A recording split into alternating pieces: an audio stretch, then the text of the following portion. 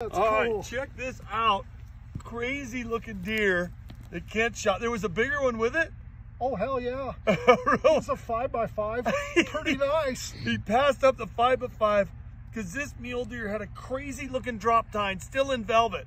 So the first thing we check this out. This is what usually happens with these deer. It doesn't have any tiny, like the size of a pea, like tiny little testicles. And that's usually what happens. It's November and he is still in velvet. Look at that crazy looking mule deer.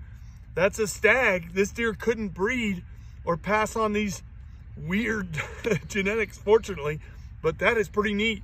A big 5x5 was with him? Yeah. That's cool, man. Congratulations, buddy. Thank you.